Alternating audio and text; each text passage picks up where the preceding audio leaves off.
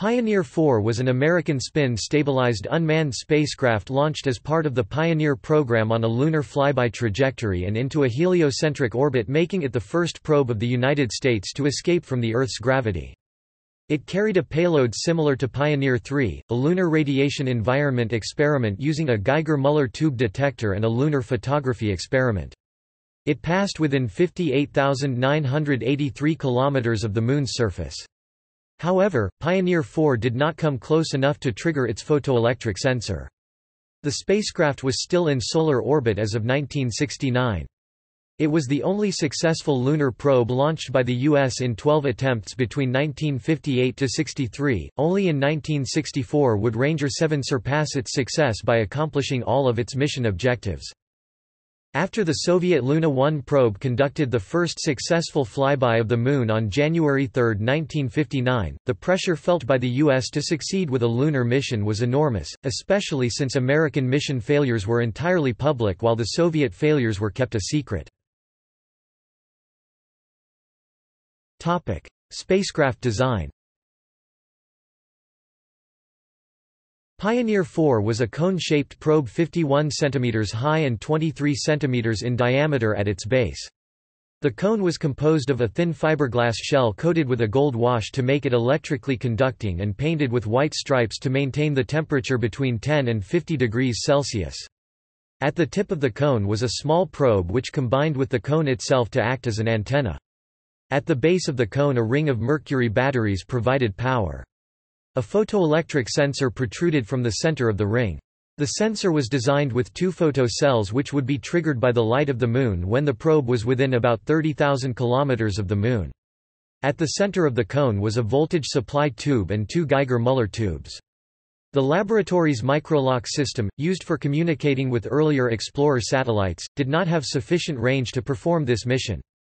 Therefore a new radio system called TRAC-E tracking and communication extraterrestrial was designed.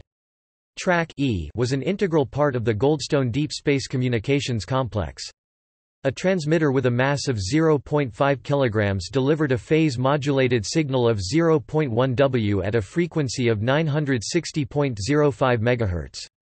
The modulated carrier power was 0.08 W and the total effective radiated power 0.18 W. A despin mechanism consisted of two 7-gram weights which spooled out to the end of two 150 cm wires when triggered by a hydraulic timer 10 hours after launch. The weights were designed to slow the spacecraft spin from 400 revolutions per minute to 6 revolutions per minute, and then weights and wires were released. Pioneer 4 received a few small modifications over its predecessor, namely added lead shielding around the Geiger tubes and modifications to the telemetry system to improve its reliability and signal strength. The probe had S.N. number 4, with probe number 3 recalled from launch due to technical issues.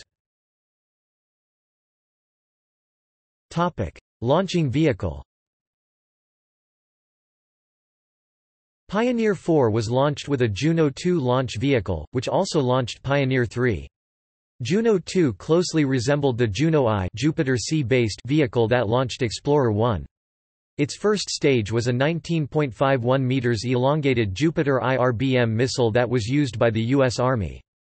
On top of the Jupiter propulsion section was a guidance and control compartment that supported a rotating tub containing the rocket stages 2, 3 and 4. Pioneer 4 was mounted on top of Stage 4. Mission. At 12:10 a.m. Eastern Standard Time on the night of March 2–3 of 1959, Pioneer 4 lifted from LC-5.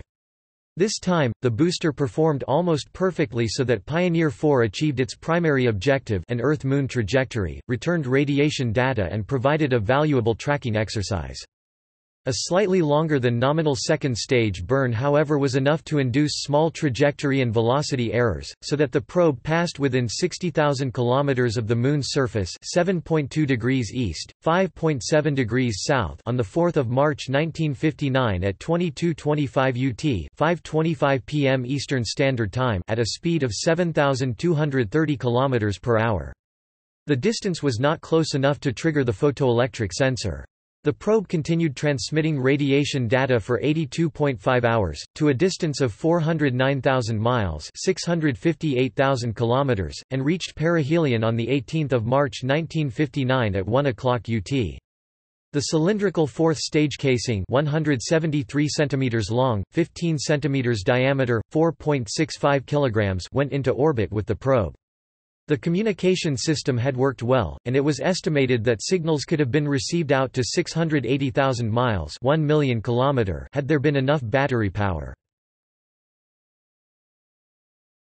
Topic: See also.